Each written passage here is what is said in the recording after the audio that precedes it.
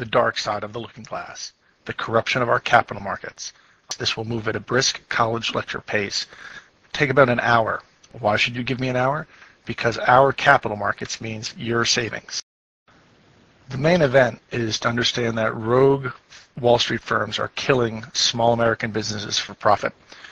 I addressed that in the main presentation by first explaining the mechanics of stock trades and a loophole that exists in that system, how the loophole can be exploited, why the SEC is doing nothing, and I walked through a recent scandal that I believe ties these different elements together. There's a short postscript that gets more technical, goes into some of the legal aspects of what's going on, a regulation called Regulation Show, how this can be understood in the context of public choice theory, and what can be done. How do stocks trade? Grandma on the left has savings, the fellow on the right has stock. Grandma's going to buy the stock with her savings. The money in stock has to change hands. That's called settlement. In most countries, they change hands 2 or 3 days after the trade. That's called T+2 or T+3. And importantly, the money and stock change hands simultaneously. In the US, however, while we operate on a T+3 system, the mechanisms for exchanging money and stock have become divorced, so it's possible for money to settle whether or not the stock settles. In reality, grandmas aren't calling strangers making stock deals.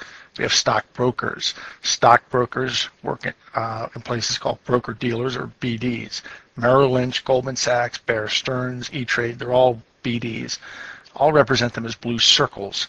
There are about 2,000 of them in this country, arranged in a hub and spoke system around a central organization called the Depository Trust and Clearing Corporation, also called the DTCC. The DTCC acts as a central back office for Wall Street, where 3 days after a trade, when it's time for money and stock to settle, it settles at the DTCC. How does it settle? Trades can be settled through the DTCC. In reality, however, settlement usually occurs within the DTCC. Grandma's talking to her broker, the fellow on the right talked to his. These brokerage houses have accounts at the DTCC, and when their customers are trading out at the spokes, what really happens is the money and stock shift around within accounts at the DTCC. There's also something called X-clearing. That's when two broker-dealers settle directly with each other external to the DTCC.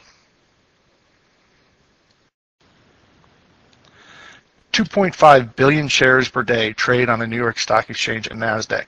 These trades settle through the DTCC, within the DTCC, and back and forth directly among broker-dealers via X-clearing.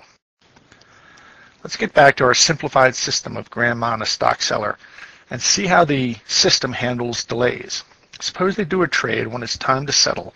Grandma's money settles through the system, but something comes up that blocks the fellow from settling his shares through the system. There could be all kinds of legitimate problems. He might be using paper stock and it's stuck in a bank vault, or it's at home lost in the closet or something. Maybe he signed the wrong piece of paper on some form. For one reason or another, he can't settle the trade, and you don't want the system to just grind to a halt. So the system creates an IOU. But note, it's not an IOU for money. It's an IOU for stock. It gets sent through the system. Grandma doesn't see that as anything other than normal stock. Her brokerage account says that she holds stock, not an IOU for stock. In most respects, the whole system just sees this as normal stock. It's only in the back offices that keep track of what's an IOU and what isn't.